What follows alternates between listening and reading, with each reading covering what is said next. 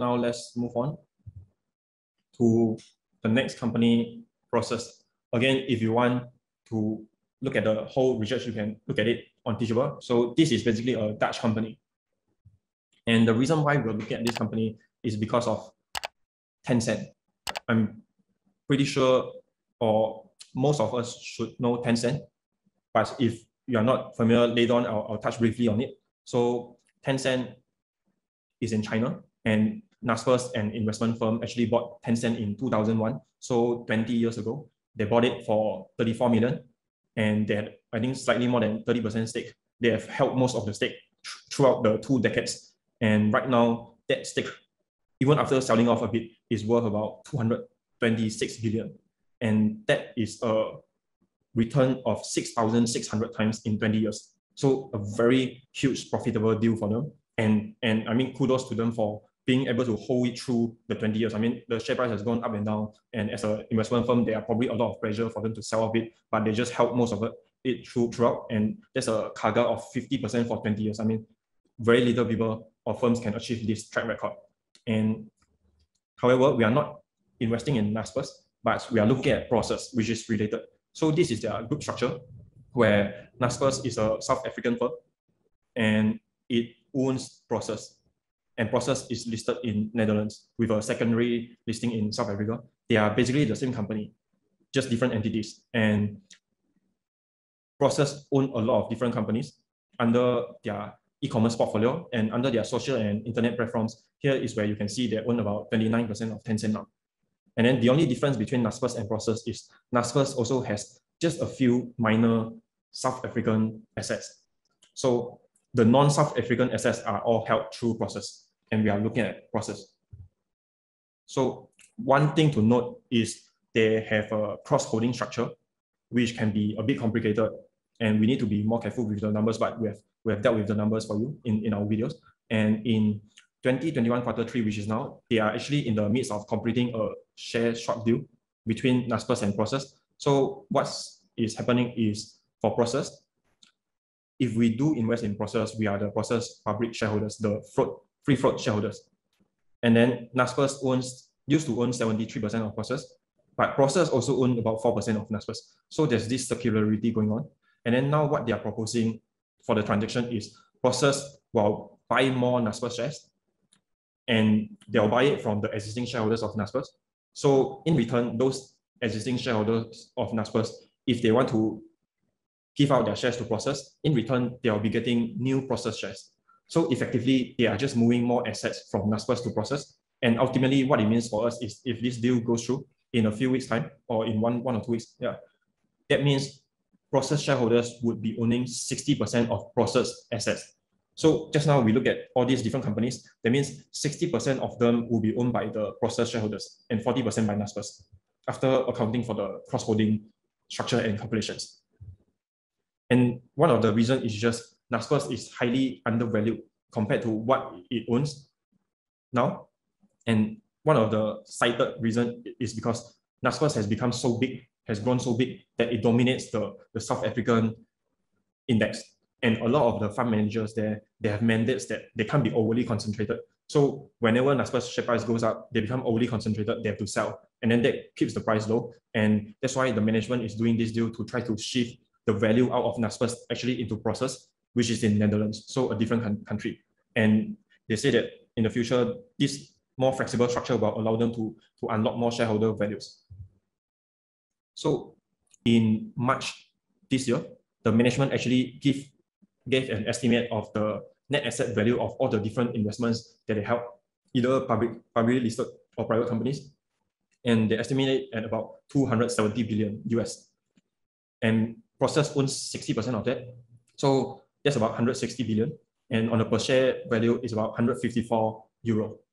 So what's interesting here is Prosus share price. I think right now it's also about 80 euro, but the underlying asset is actually around 154 euro. So that's almost like half of it, or double, depending on which year you see it. So is just on this aspect is highly undervalued, and the management is trying to unlock the value to try to close the gap. And just as a side, for Naspers, the shareholders has benefited pretty well, compounding at a CAGR of 20% for 22 years. so a 52 bagger. So for this, we just want to quickly zoom in into Prosus valuation to see how undervalued is it, what are the considerations to think about. And Prosus has operating subsidiaries, investments listed or unlisted, and the big one is actually Tencent. So we are actually look at it now.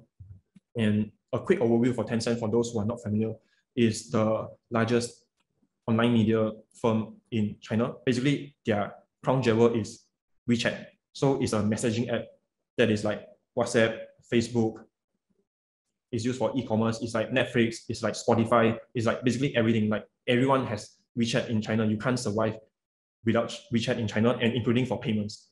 So, and then they have a lot of different arms, and they are also a investment firm where they invested in 700 companies globally, and a lot of the companies are actually big successful companies.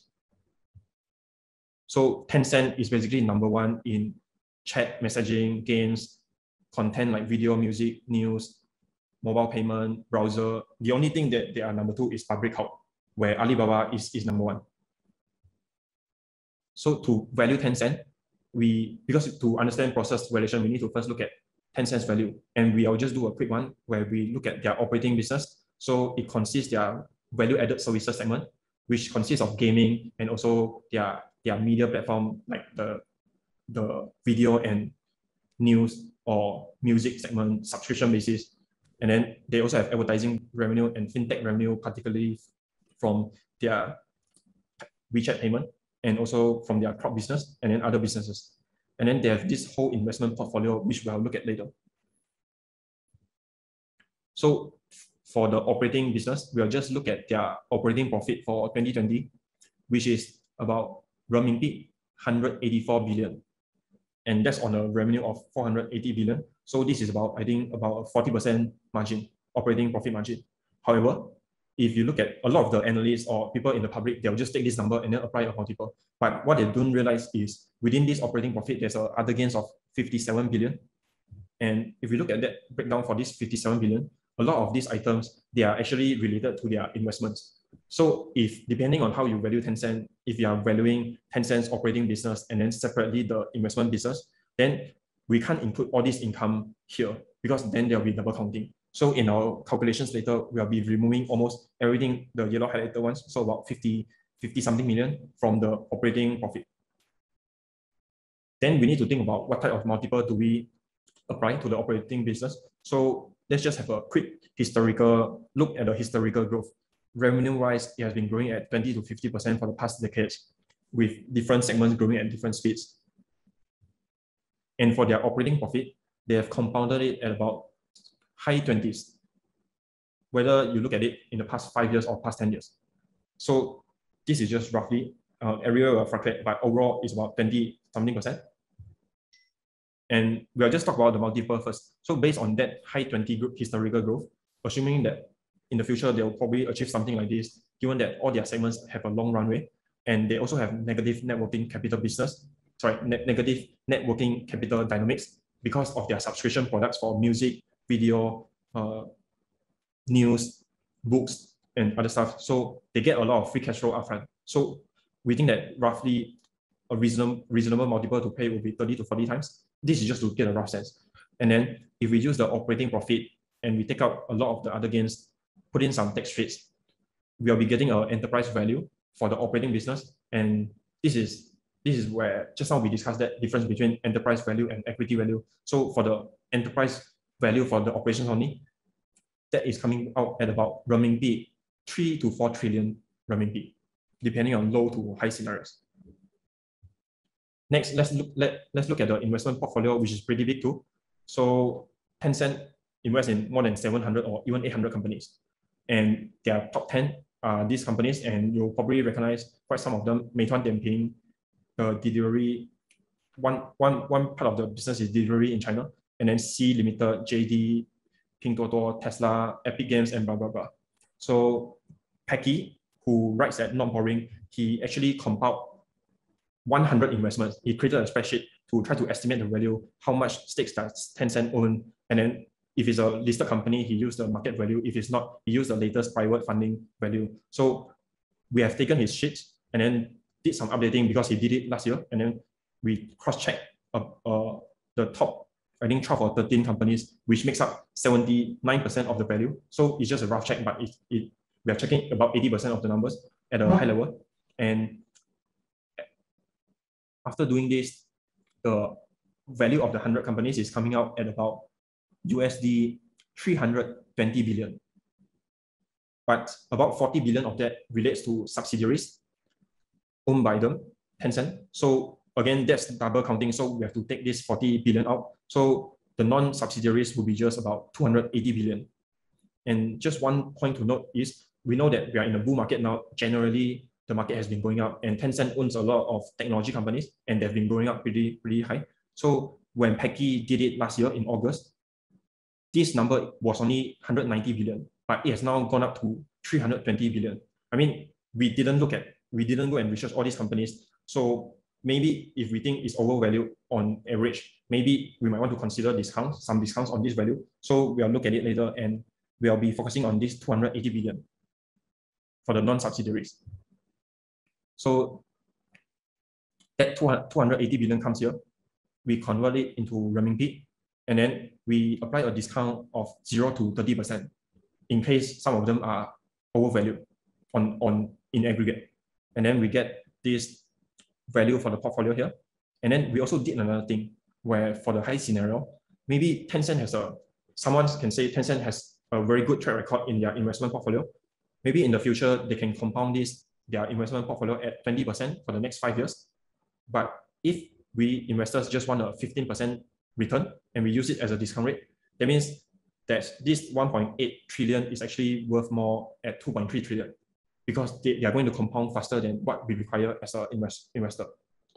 So the point is, after putting in all this, we consider the enterprise value for the operating business, and then we consider the investment portfolio values adjusted for what we said just now. At a per share terms, Tencent's value is coming up at about 500 something to 750 Hong Kong dollars per share. So when we did this relation in July, Tencent's share price was about 550, so close to the low number here. So the only point we are making here and we need to make here is just, it seems that Tencent's share price seems pretty reasonable at that point of time, given that it's such a dominant company in China with a strong word. But of course, we'll discuss the China risk later. But if we park that aside first, this number seems pretty reasonable. And we just need to know whether it's reasonable or unreasonable, whether it's highly overvalued or seems okay. Since then, actually, the share price has gone down even more. Right now, I just checked, it's about 480. So it's become even more undervalued right now. Yep. So some of you might be thinking, why not buy Tencent straight? Why look at Prosus? And here is where we'll come in. So Prosus, as we said just now, to value Prosus, we need to value everything, including Tencent. Tencent is actually the biggest value. So now let's look at how Tencent's value translate into Prosus after considering Prosus stakes in it. And then we'll also look at other businesses. So just some inputs in our spreadsheet, which you can download from Teachable too. Prosus free float shareholders, which are us public shareholders, would own 60% of the underlying asset. And if the deal goes through, Prosus free float will be about 880 million shares. Tencent's market cap was about 690 billion US dollars in July. Prosus owns 29%. And then we, the public shareholders, if we invest in it, we own 60% of Prosus. So I'm just going to multiply that 690 billion by 29% and then multiply it by 60%, convert it from US dollar to euro, and divide by the number of shares, and we get 114 euro per share. So just now we mentioned that this Tencent share price seems reasonable. So that's 114 euro per share. But Prosus share price in July was about 80 euro. I think now it's a bit lower than 80. So just for Tencent's value, the share price is already lower than Prosus stakes in Tencent's value. Some might argue that there might be some conglomerate discount because you're holding it second level, but this is still a big gap. You get a 40% gap here. Prosus also have other listed investments, and the two big ones are Mail.ru, which is one of the largest online media company in just like Tencent but in Russia, and they also own 4% of Delivery Hero, which is a delivery services in a lot of countries in the world. So those companies using the same methodology, they are worth about 5 euro per share. So you can see this is relatively small compared to Tencent's value, which is 114 per share. But I mean, it's just another bonus. So 114 plus 5 gets us to 119 for all the publicly listed investments. And next, there are a lot of things here, but just follow my cursor, the laser pointer. And if we compare these values to the Prosus share price of about 79 euro per share, if we just look at Tencent first, 114 compared with 79, that means the margin of safety is low 30%. And if we buy into this, that means we are getting Tencent at a 30% MOS. We are getting, and Tencent will continue to grow in the future. So that will continue to compound. Then we get the other listed and unlisted investment for free. We get the operating businesses for free. So these are all optionalities that can potentially turn out well. And if we use management's estimate of 154 NAV per share, that gives us an upside of 95%. I mean, in the end, there will probably be some conglomerate discount, but the point is there are quite some upside over here. And even without that, just looking at Tencent, it seems that there are quite some value there already. On the risk, if you are dealing with something with China, of course, especially the large tech companies, there's that China risk. And then maybe the other risk is the management might take their investments value and go and reinvest in something bad and destroy all the value. And the third risk is the holding discount will persist. So first on the China risk.